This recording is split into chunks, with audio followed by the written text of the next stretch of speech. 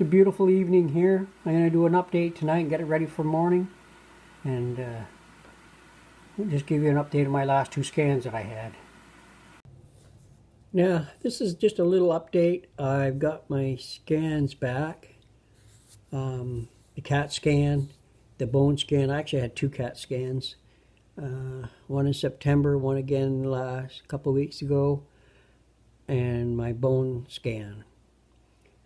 I'm going to show you a couple pictures of my old previous bone scan from 7 months ago when I first found out.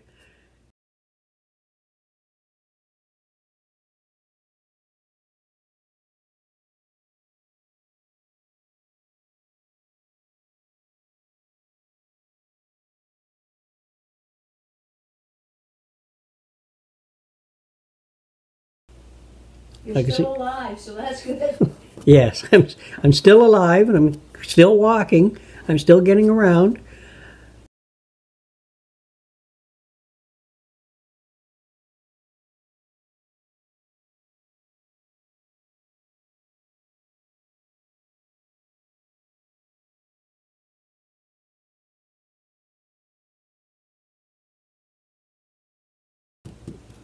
I have a few issues, but nothing serious that I can't deal with. Now the CAT scans, I don't understand them. I don't know, you'd have to go to school for a lot of years and pretend you know what you're doing, because I can't make it hide or tail them. I'll show a picture of my spine.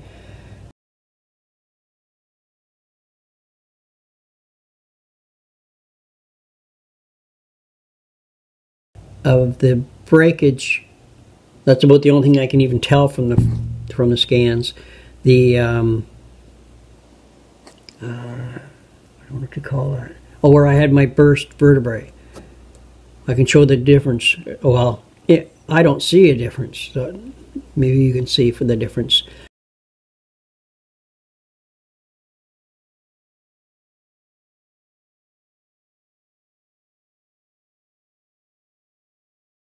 I don't see a difference. So maybe you can see for the difference.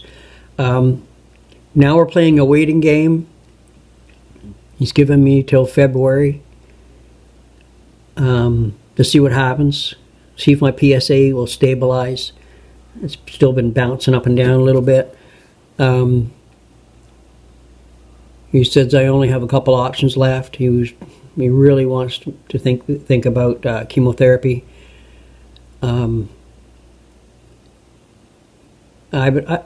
I find it odd that they haven't really telling me anything about the drugs I'm on. I've been doing a lot of looking up recently about what they're made of, what the side effects are. Like I say, I've learned quite a bit about Generation 1 and Generation 2, hormone therapies, the ADT. What I'm on is the Generation 1 and the Generation 2 with prednisone. I'm on temozolin still, which I'm not sure I even want to continue with. So I got a lot of decisions to make before February. I don't know. Don't know if I want to take any more or anything else.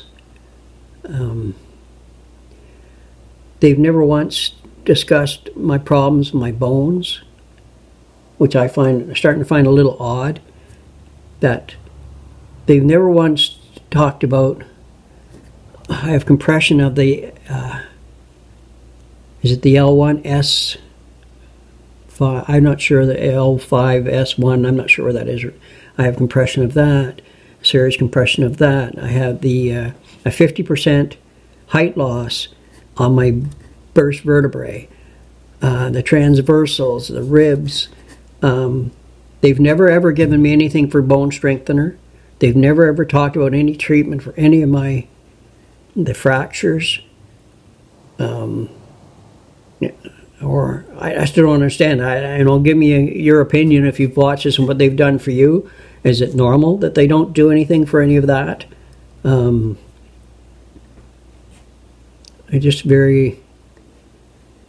a little discouraged that they don't explain everything, like why they give you the drugs they give you. They just say here. They don't say what they do. They don't tell you why.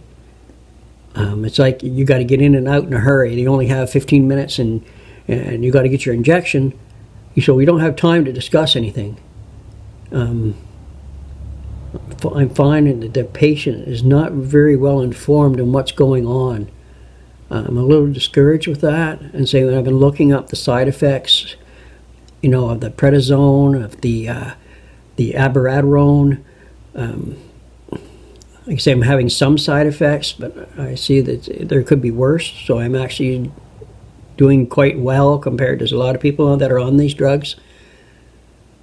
And according to them, I'm doing well. I've only had one new lesion, according to them. You look at the pictures and see what you think. I don't know. I was going to say, the waiting game until February, and I have a feeling I'm going to do a lot of research. I want to know what my next steps would be or could be, whether it's going to be the 233 or the 177 radium. I don't know which. Whether it's going to be chemotherapy or just prayer. Go with faith in God and let Him decide what's going to happen. He already knows when it's going to happen.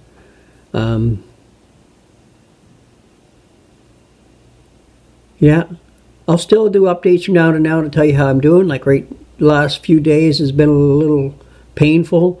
I kind of did some work in the house and I'm paying for it right now. And I think that's the irritation on my spine and causes me to have pain and a few other issues. And with a bit of incontinence a bit. And it seems to be a pattern. The day that I do stuff, then 2 or 3 days after that, I pay for it. But just laying around doing nothing, I think would be worse. My own opinion.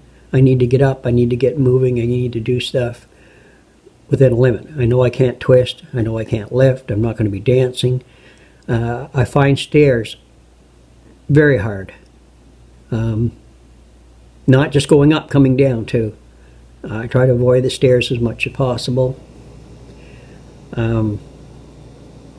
Sitting in certain chairs so they don't have arms, so I can put my elbows on it to take my weight off my body. The chairs without arms I find very hard. I like a hard chair, but it's funny, a hard chair with a soft pillow on it seems to work good for me. I even take my pillow in the car to sit on in the car. And if I sit in the car too long, I find it hard. I can actually feel the lumps in my back pushing on this car seat. Okay, well, just a quick update today. You can say I'll add some scans to this video so you can have a look. I'll mark on them old or new, so they you know if they were 6-7 months ago or whether the recent ones. And let me know what you think. Have a good day, and God bless.